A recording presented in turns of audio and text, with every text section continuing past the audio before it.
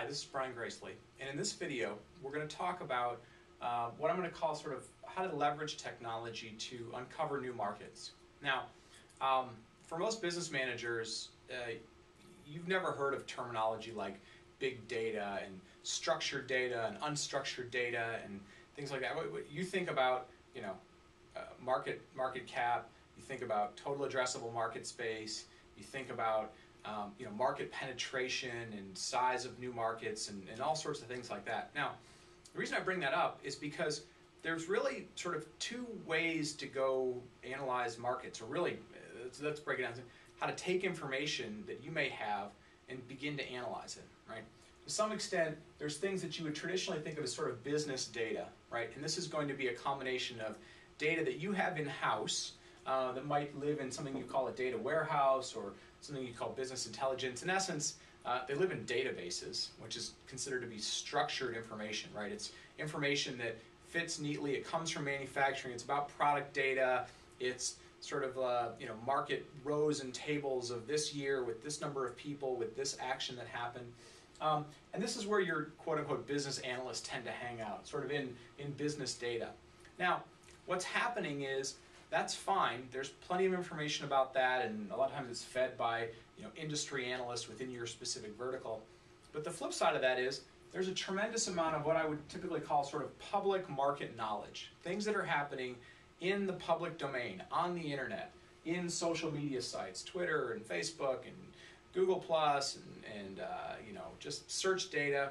You might see it from public data, right? Government information from the census or from the weather division or from the traffic, department of blah, blah, blah. And it's all that sort of googly information that you tend to think about, right? Stuff that I can search for things. There's news sites, there's alerts, there's like, how do they do all that, right? But this is typically considered like what they call unstructured data, things that don't necessarily nicely fit into these tables and rows and tools that business typically use to analyze data. Okay, so this might also include things like videos, information about, analytics about all this stuff. Now, why does that matter to a business manager? Well, it's important because it's important for a couple of reasons. First and foremost, there needs to be a realization that there's both this kind of data, which your business tends to invest in, tends to analyze, tends to make decisions on, but also more and more so, this is a tremendous amount of information. And in the marketplace, this tends to be about 80% of all the information that's getting created. And this really may only be about 20% of the data. Now, some people may have different numbers, but it's orders of magnitude like that. So the challenge is, this you really know how to deal with. As a business, most businesses know how to deal with this information. They've got people, they've got tools, they've got so forth. This is much more complicated because it's a lot of noise, right? Somebody saying they're having a turkey sandwich may or may not be important to your business. It might be if you're in the turkey business. It might be if you're in the business of trying to realize where do they have that turkey sandwich, what city are they in, what time of day are they in, how old is that person. But it may also be complete noise, right? So the noise to value ratio here is very, very high. Lots of noise, right?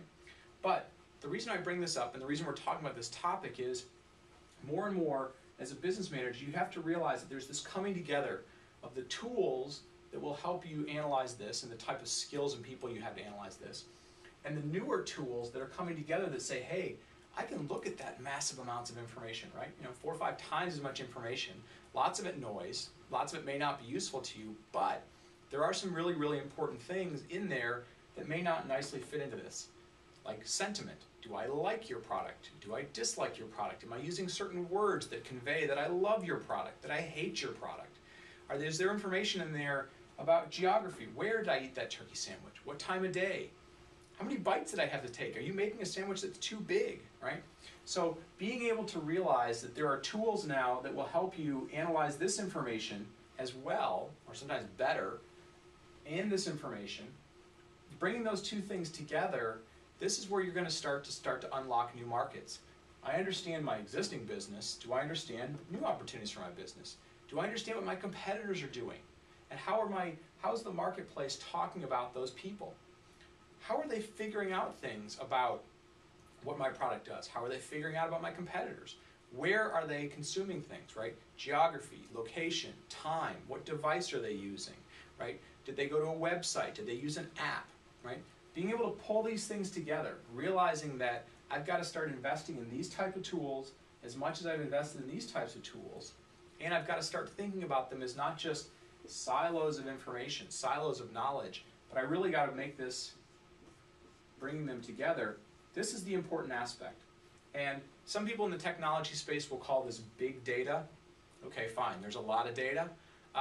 But really what it's becoming is a realization that there's market information, there's tools, there's technologies that will help you bring together traditionally what you're used to looking at, in ways you're used to looking at it, with these newer ways that people are generating information about markets, about sentiment about your product, about your competition.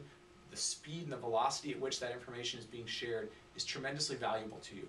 And the companies that are harnessing this, that are bringing these things together, are the ones that are going to go lead markets. They're going to be the ones who really understand, why do I go into a certain new market? How do I go into a certain new market? What are the nuances? Which door do I enter in to be successful at that? So I talk about this because it's really important for business managers to realize there's new information that's valuable to you. There are tools that can help you do this. And the nice thing about it is these tools in many cases sometimes are less expensive than these tools. And there really are some new thinking that goes on about how to bring these two things together. It gives you a very, very rich, very full picture of what's happening in the world between this sort of structured information and unstructured information that are both growing at very, very rapid paces that could very well affect whether you're successful in your business going forward or you get left behind by somebody who has better knowledge and better insight into what the market's doing. So hopefully this talk about big data, or really how to uncover new markets through technology and information, is helpful, and I hope you get a chance to watch the rest of the videos. Thanks and have a great day.